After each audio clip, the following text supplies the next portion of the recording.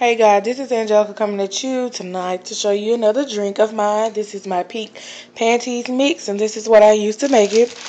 Just some peppermints from the store, pink lemonade from Winn-Dixie. You can get the Minute Maid kind or just any pink lemonade juice.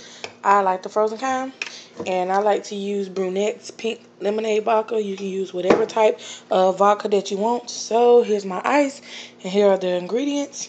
So I'm finna get to mixing. Okay guys, you see I have added the peppermints. I added about 6 peppermints in here. So I'm gonna add the liquor. I'm gonna add about 4 cups of liquor. I have put 4 cups of the Burnett's pink lemonade vodka. I use this measuring cup. It is 1/2 cup, so I use 4 of these. So I'm gonna add the lemonade. Added that. Now I'm gonna mix it with the blender. Guys, there's the finished drink. I hope you guys enjoy it. Hope you can make it at home. Bye guys.